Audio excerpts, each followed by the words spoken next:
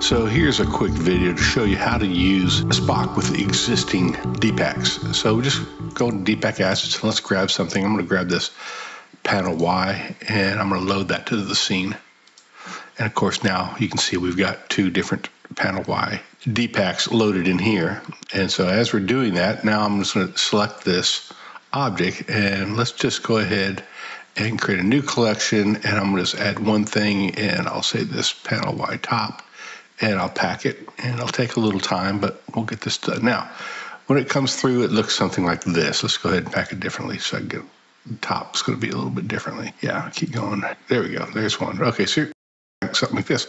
This is certainly not a material that we can use, right? So what we want to do is we want to be able to come in here and we're going to go into our kit ops, and we want to use this material that I posted, and I'm going to just say, actually, let's just take it to any other object. I'm going to say add that material. So I'm going to add it to this background object here. So there it is. Okay, now I'm going to go in here and I want to map this to this. So the way to do that is we're going to go into SPOCK and we're going to go down here, and we're going to go into tools, and I'm going to hide that so it's not so busy. And what I want to do is I want to replace what this material is. And this material is CW Gen Color, right? So we go over here, CW Gen Color. So I'm going to replace CW Gen Color. There it is right there. And I want to find that one we just added, which is CW Gen Material. And then when we click this button, we're going to replace every instance of it over here. And then you have to click off of it and you'll see that it works. Okay, now that that's done, let's look at this material because it's really not a good material.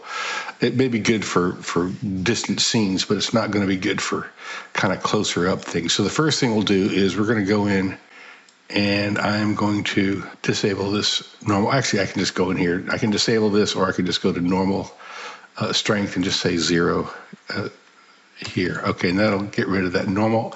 We still have a little shadow there, so I'm going to go this top side mix, turn this completely off. So now I can adjust any of these colors I want. If I don't want this gray to be quite that dark, I can, light, I can bring it down like this so you can see what's going on. Okay, so now once that's done, and you can see we also have some lights around here on stuff, and there's all kinds of interesting things going on. So now that that's done, I'm gonna come over to this object material, and I'm gonna, with Node Wrangler installed, remember that's from the preferences, we're just gonna grab this and Control-Shift-Click. And that just gives us the color. That's just the base color of everything. If I do it one more time, this is going to give us the metallic. Black is off. So I want to make some of these things metallic. So I'm going to go over here, turn metallic on so that we know that that it's going to be on. Set it to 1. Now everything's metallic. And what I want to do is I want to create a threshold here. So I can just drag this up, and I'll start to see that some things are metallic and some aren't. White is metallic. Remember. The other colors are not. Now remember these square things, maybe we want those to be metallic, so I'm going to invert those, and then you can see they are now they're metallic. But actually I'm not going to invert them because most of the time you're probably not going to do that, so I'll just show you, but that's how you would do that. Now I'm going to click. Now remember these square ones are not metallic, right? And let's make the threshold just a little different. Let's just make it, I want to have just a few things metallic. There we go, just like that.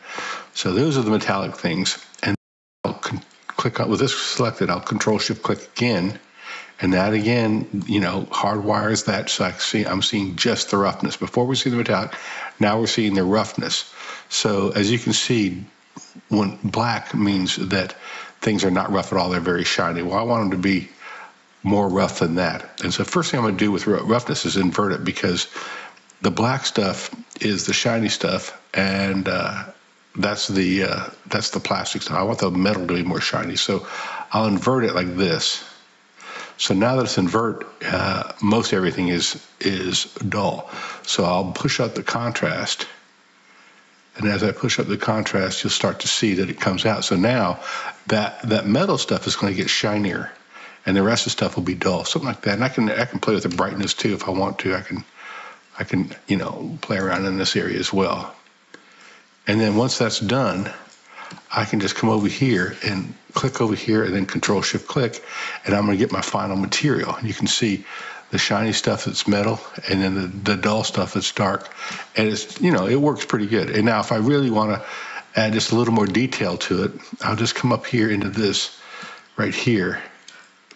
And I'm going to add just a tiny bit. Now, watch what happens. I'm going to add just a little tiny bit of the side mix, just a tiny bit. See, so it's just starting to get just a little pattern on here, just but enough that's it's not detracting too much, but it works. So anyway, that's how you would use existing DPACKS with SPOCK. Hope this helps, and we'll see you online. Thanks. Bye.